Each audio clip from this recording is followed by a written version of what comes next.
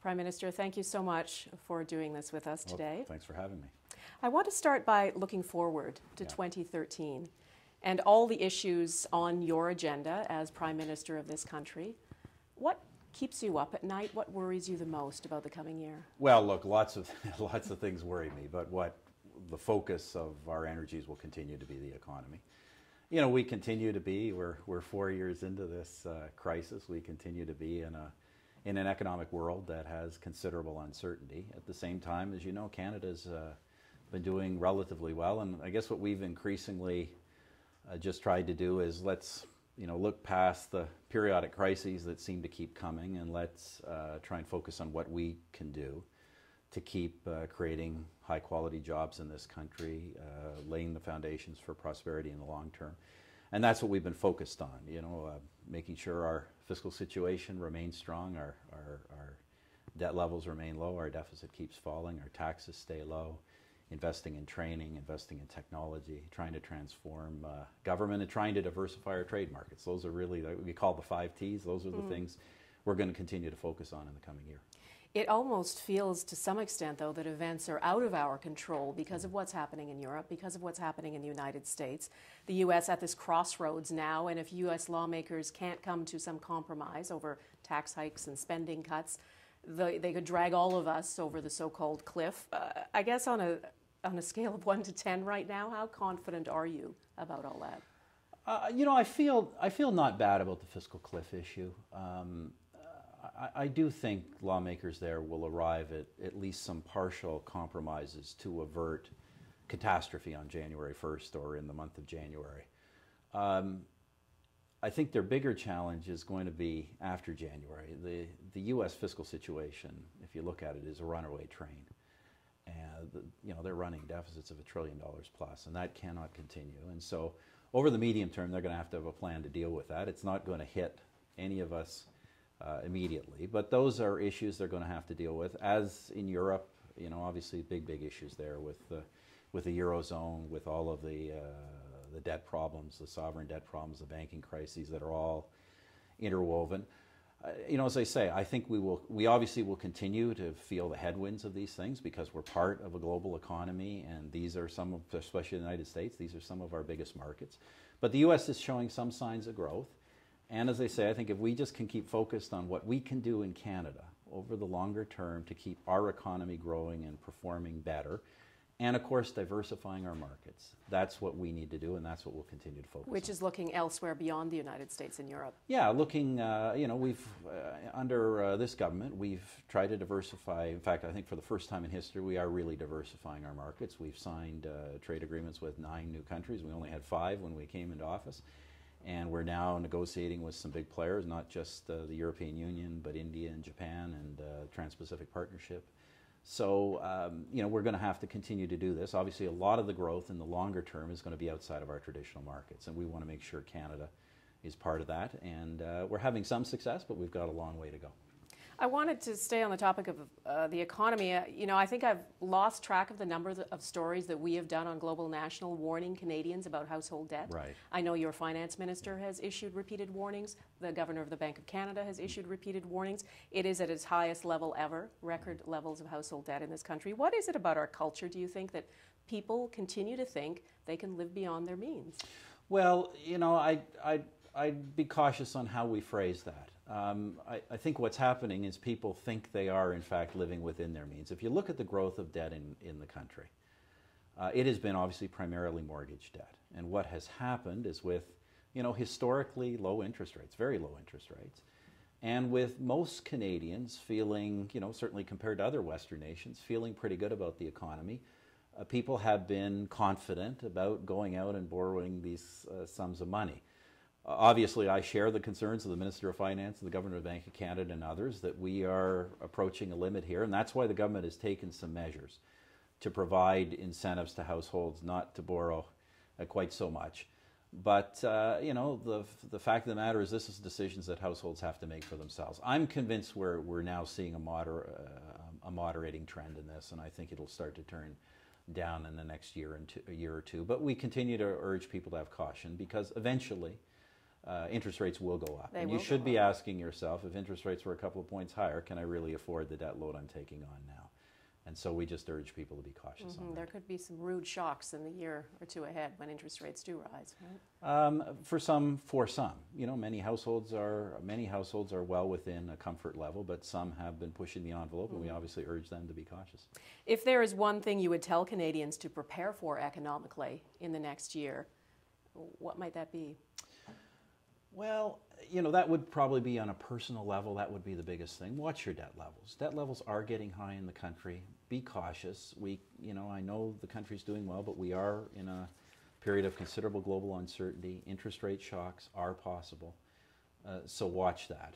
In the meantime, we just also tell Canadians what we're trying to do ourselves, which is try not to get too focused on the day-to-day headlines and on the day-to-day crises coming out of the United States and Europe. Let's focus as a country and focus as an investor or a worker on what you can do to make your job and your company more competitive in the years to come, and that's what we're focused on.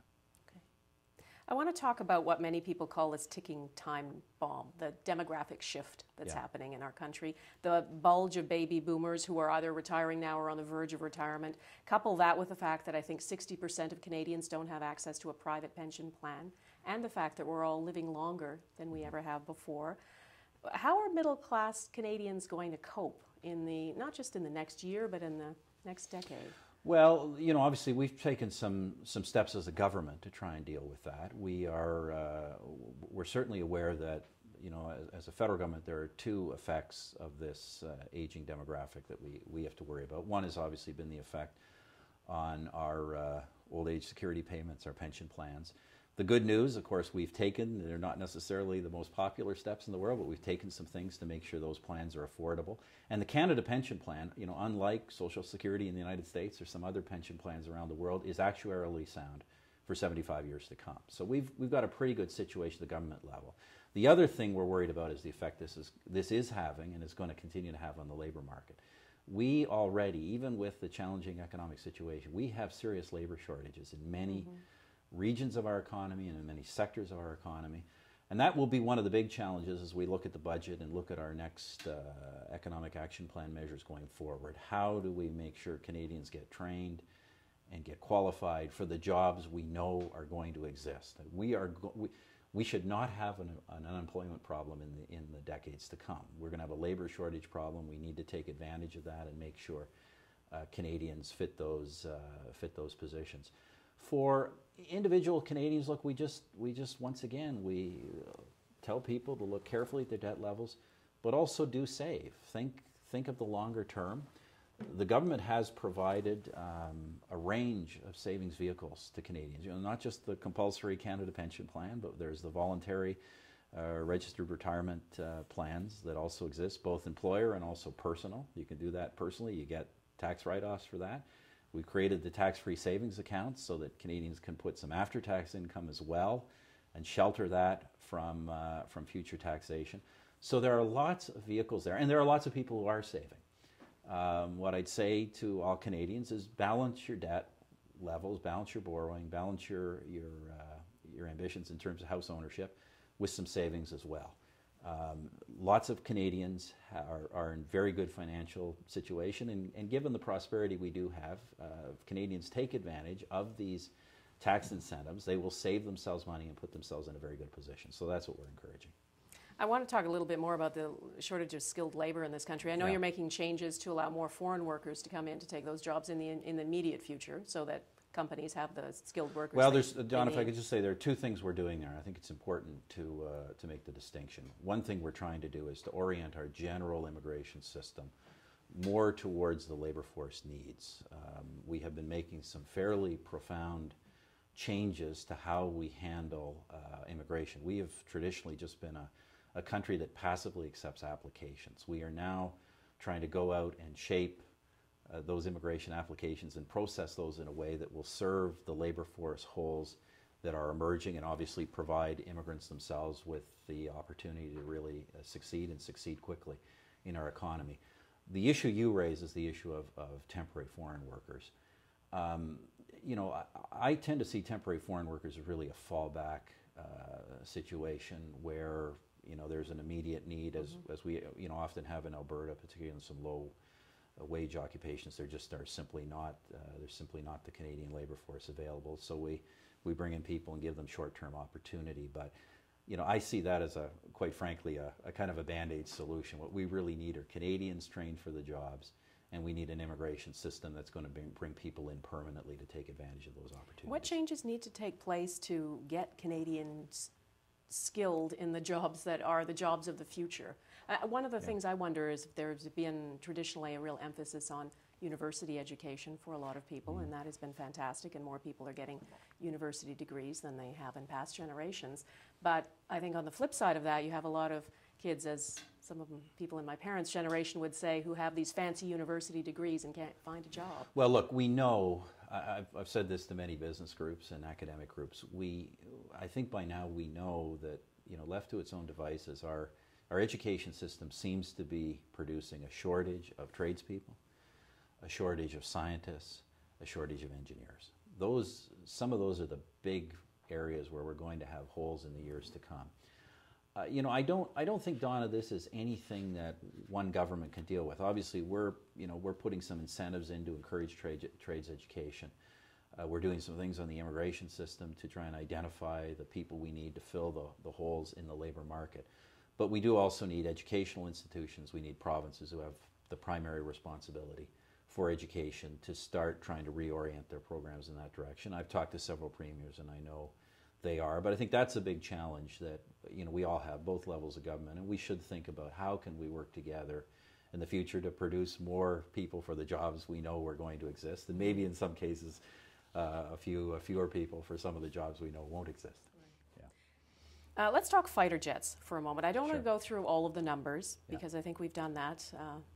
And what I'm wondering is, why wasn't there more transparency about the full cost of the fighter jet program right from the beginning? And do you wish, in retrospect, that there had been?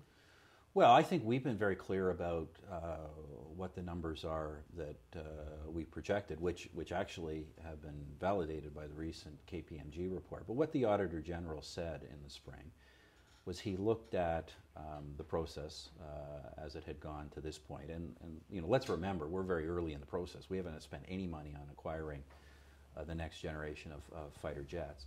But he said that he thought that both the costs and the options analysis had not been as thorough as it should be. So based on that, the government has reset those parts of the process, and we're going through that again. As I say, I think the cost numbers from the KPMG report look, in fact, identical to what the government has budgeted.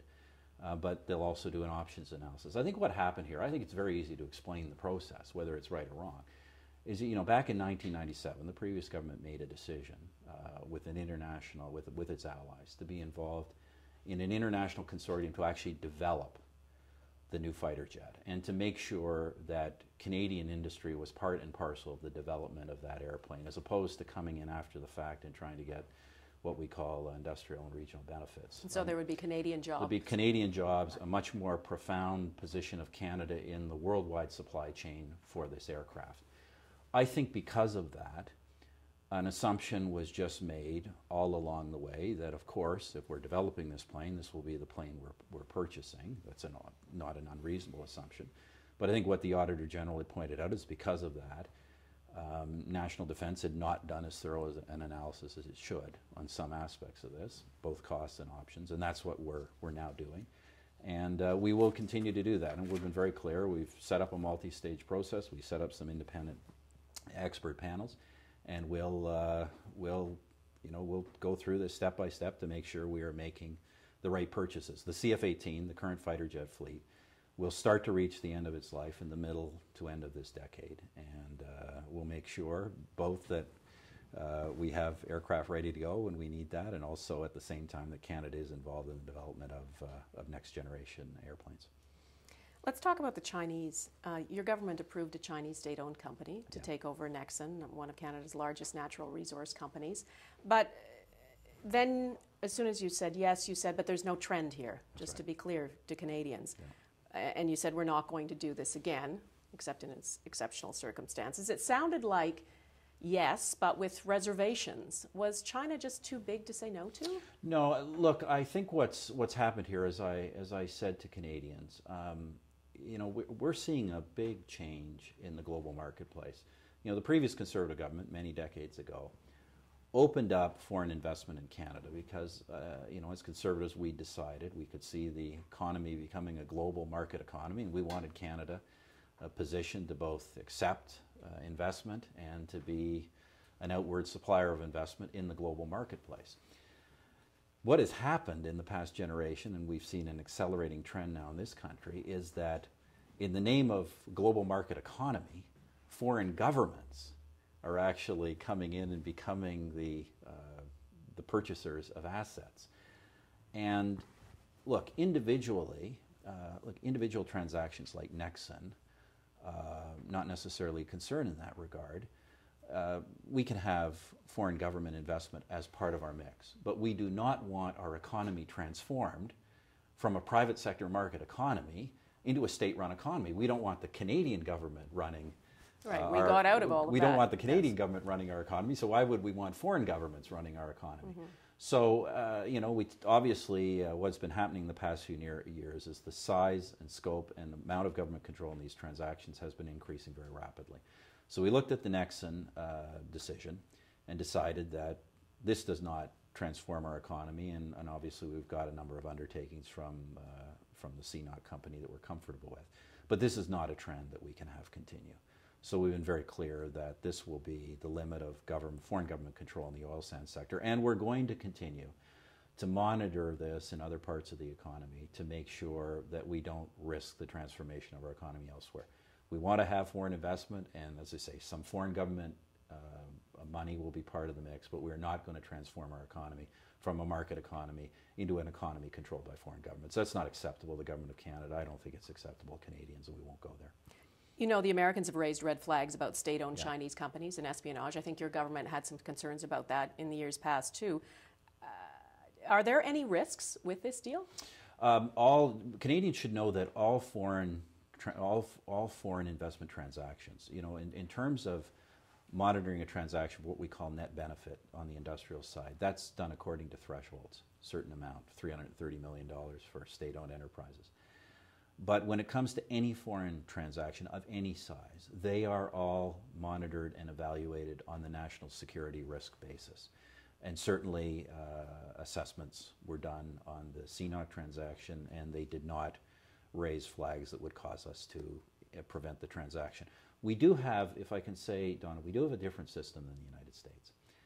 We try to be more transparent. The truth of the matter is that the United States uses national security extremely broadly. In my judgment, they would probably dispute this. In my judgment, I think it at times becomes a front for protectionism. We try and restrict our national security analysis to genuine threats to national security, and we try and evaluate the economic effects according to what we call the net benefit test. And I think that's a wiser and fairer way to handle foreign investment. I want to talk a bit about Syria. Do you agree with NATO's Secretary General that the Syrian regime is on the brink of collapse? I might not put it quite so dramatically, but look, I would say this. I think the days of that regime are certainly numbered. I don't believe the regime, the Assad regime, can survive. What I think we should all turn our minds to is, what do we want to see come next? Now, we may not have a lot of control over this, but to be frank, I can tell you that our government, myself and my cabinet colleagues, we are concerned by the nature of the Syrian conflict. It is, at its heart, in our judgment, still a sectarian conflict with a Shia Alawite-dominated government on the one hand and a Sunni-dominated opposition on the other. What we would like to see done, what we think the international community should be focused on, is how can we assure that when the transition comes, it leads to a broadly based government that respects religious freedom, protects minorities, instead of just descending into sectarian warfare and chaos. This is our major concern. I think it should be a concern of all actors, and that's what we're going to increasingly have to put our minds to, as I think the Assad regime becomes more and more fragile. Do you think there is any possibility that NATO would at any point intervene in Syria in particular if chemical weapons become a factor? Well, I don't want to speculate. As you've noticed that President Obama and other of our allies have said that the use of chemical weapons, the use of chemical biological weapons, some of these things would obviously cause grave concerns to the international community. They would certainly cause grave concerns to our own country. Is it a red line for you, as it is for the president? Well, that's kind of what they've indicated.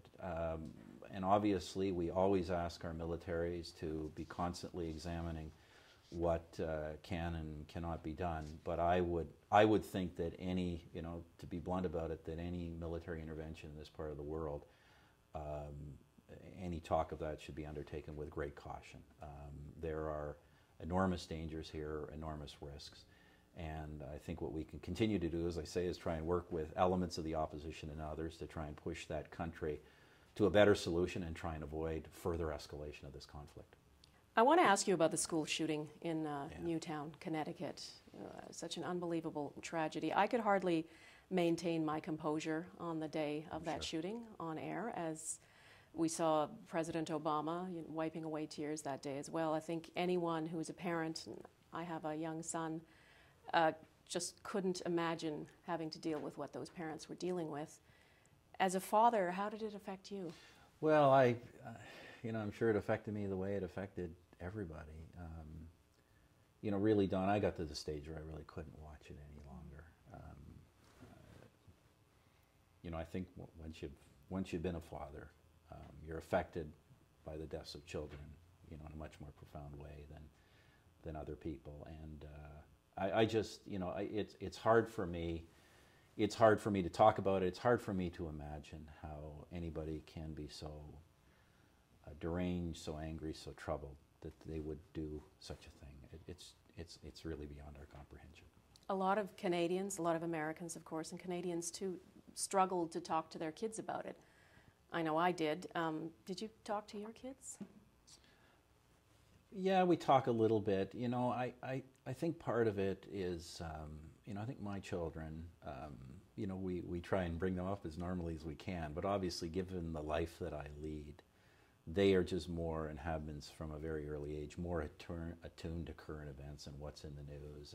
And I don't want to say they're desensitized, because I don't think anyone gets desensitized, that kind of thing. But I think they follow events in the news. They follow the shocking things. They see the shocking things that occur in the world. But obviously, you always try and talk to your kids at times like this and remind you that you love them. And try and make them feel safe in what seems such a turbulent world sometimes. President Obama talked about faith a great deal after this happened. Right. And I don't know if you were able to see his speech on Sunday night that he gave. It was the Sunday after the shooting. It was a largely theological speech, and he was quoting from the Bible, quoting scripture.